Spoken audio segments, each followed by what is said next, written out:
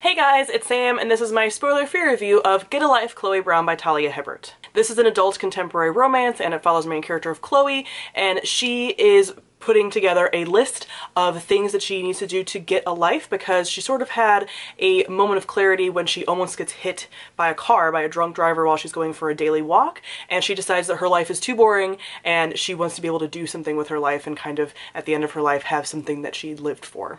Chloe is a disabled woman. She has fibromyalgia and chronic fatigue, and so that's chronic pain, and so she really has been living with like her family for most of her life and just hasn't taken a lot of risks because with risk comes pain for her. So one of the first things she ends up doing is moving out, and in that she comes into contact with her building superintendent named Red. Red is an artist.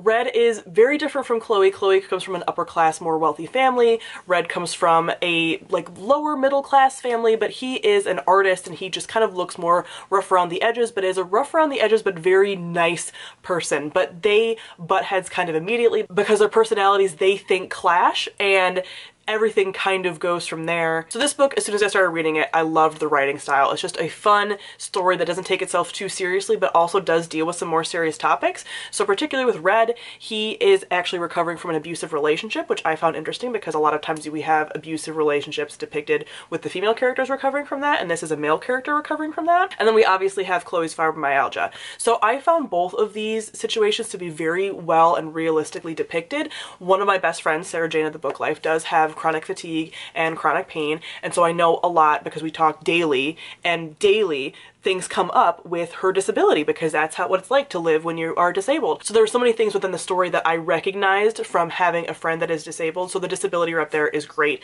This is own voices because Talia Hibbert does also have, I think, fibromyalgia or chronic pain of some kind, so this was just very real, and you could tell that this was written by someone that knew what they were talking about with this and how this affects someone's daily life and how this affects someone's relationships even because of how people don't necessarily believe your disability and things like that, and that obviously affects romantic relationships. So I really enjoyed that. And like I said, the writing style was fun. The banter is immediately just so fun and just pulls you in right away. So as far as our characters, I really enjoyed both of them. I loved their dynamic. Like I said, I love the banter, but I also found them both to be very supportive of each other. They both have supportive systems around them, but they're both very supportive of each other, and they're both growing and learning, and I really enjoyed seeing that in the story. Sometimes romances can be very codependent, and with this, you could tell these two characters were very into each other and growing to really care about each other, but they also had things they wanted to work on both for themselves as individuals and knowing that they could exist as two separate individuals. This is brought up within the story, but also they wanted to get better for each other and for the relationship that they were building together. They both have issues and past trauma that does affect their interactions currently,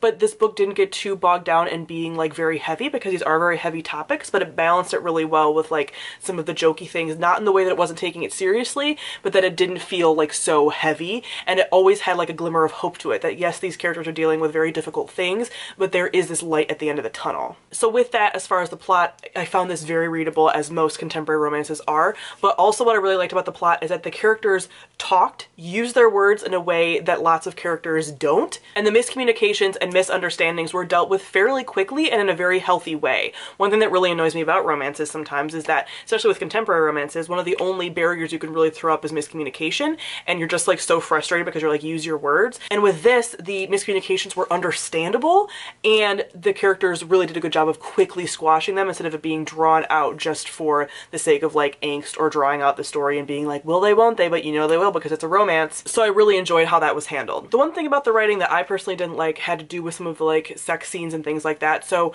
one, the characters often would think about each other in a sexual way. This was done in a way that was better for me than in other books because I personally don't experience sexual attraction in that way where I'd be thinking of somebody in a sexual way all the time. So it kind of pulls me out of the story when romances do that. I get that a lot of people experience it that way, but I don't, so it just is very jarring for me personally, and that's a me thing. But this book did a good job of making it more like jokey and fun, so that wasn't as grating as it could have been. But the actual sex scenes I felt like were such a different writing style, and this happens a lot with romance books, but were so different than the rest of the book.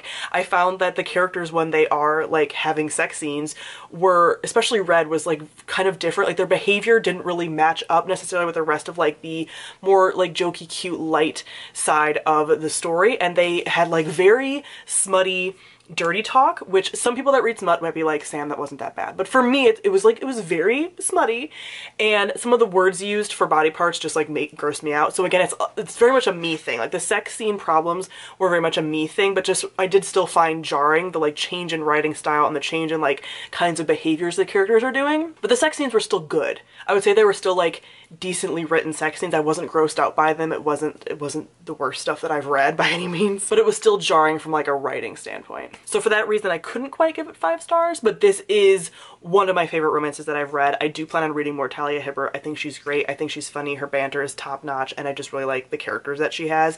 And I will continue to read this series because she's going to be writing series about Chloe's sisters. She has 2 sisters, so I think they're going to be following both of her sisters, and I just will read more Talia Hibbert because she's great. So I gave this 4.5 out of 5 stars. So comment down below, let me know what you thought of Get a Life, Chloe Brown, and if you have any other books that have a similar feeling to like this, then Honeymooners, Well Met, those are my kinds of like peak romances. I feel like they fall into that like, you get that feeling, you get that vibe from those kinds of romances. So if you have any other books that are like that, recommend them to me down below. I already have a pretty good list, but if I get more recommendations, I can just like move those titles up the list.